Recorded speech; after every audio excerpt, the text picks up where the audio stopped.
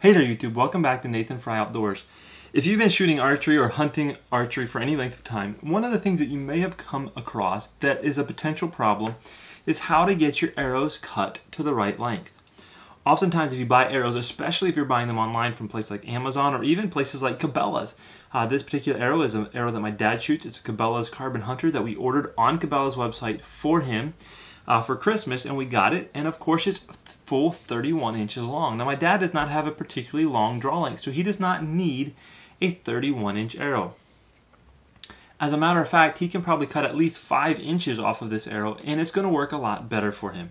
Now you may ask, why would you want to cut off part of your arrow? Well, there's several reasons. Number one is a weight savings.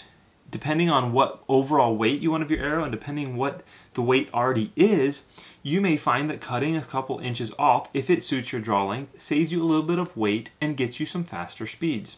The second reason, and the one that for me is really a big deal when I'm hunting, is that if I have a 30-inch axle-to-axle bow and I've got long arrows like this in my quiver, most of the time the ends of the arrow are going to be hanging off the ends of my bow somewhere.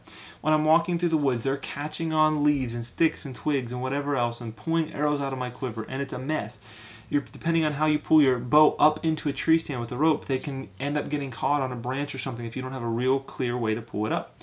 And so I really like shooting arrows that are properly fitted to my bow, saves me a little bit of weight, and makes my whole bow package when I'm carrying it through the woods a lot more compact and a lot easier to carry. Now some places, if you buy arrows from them, will cut them, but this is just another alternative way that I found to cut my arrows. And the way that I found was based upon some other YouTube videos, and I kind of made it after my own design. And this is my arrow cutting saw. And it's based on using a Dremel. And in this particular case, I used this tool, which I would normally call a pencil tool or something for a Dremel. But what you would do is you would take the front of this Dremel off, and you have to make sure that your particular Dremel, especially if it's not Dremel brand, but that your Dremel and your pencil tool work together. But in this case, I've got ones that do. And what it does is then I've got a cutoff wheel on this pencil tool that's going to cut my arrows. I have this slide up here. I cut a slot with the router, and on the back side I notched a groove. And so I've got a bolt with a washer. The washer sits in that groove, and this piece here can slide up and down freely, and that is how I adjust the length of my arrow. I've got these two yardsticks that I've glued onto the front and the top. This one does not run the full length. The one on the front here does run the full length, and this 0 mark down here is in line with my blade. So my length is going to be wherever the edge of this board is. And one thing I want to point out is that most times, especially if you go to a shop and they say they've cut your arrow to a certain length, they're going to be measuring from the valley of the nock, the exact place where your string sits. So when you put this arrow down in here and you put it up against this board back here, the thing that you need to keep in mind is you may be adding some extra length for your nock. If you're trying to match exactly what your other arrows are, you just need to make sure that you're measuring exactly the same way. So if I know that I'm shooting a 31-inch arrow, or say a 28-inch arrow, that's normally measured the way people normally say that is measured from the valley of the nock. And so in order to get that same 28-inch arrow, I would probably have to set my guide here to about 28¼ inches. I also have this full length one down here so you can double check to the valley of the nock and things like that. Alright, so the way this works is I've got these two pieces of wood that are at right angles. I use a framing square to make sure that they're perfectly square to each other, or perfectly straight with each other. And you take your arrow and you push it up against this board for your length, and then you push it up against these two square pieces and then up against your blade. Now the one thing that I want to point out is this blade, though I've tried to make it square, may not be perfectly square. So in order to get a straight cut, I offset this blade back this direction a little bit.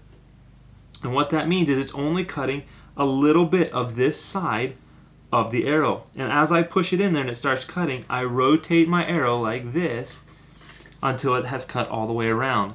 And that gives me a nice square cut. Guys, this is something that you could certainly build for yourself at home. If you've got some scrap wood laying around, it's very simple. You could make this mostly with hand tools.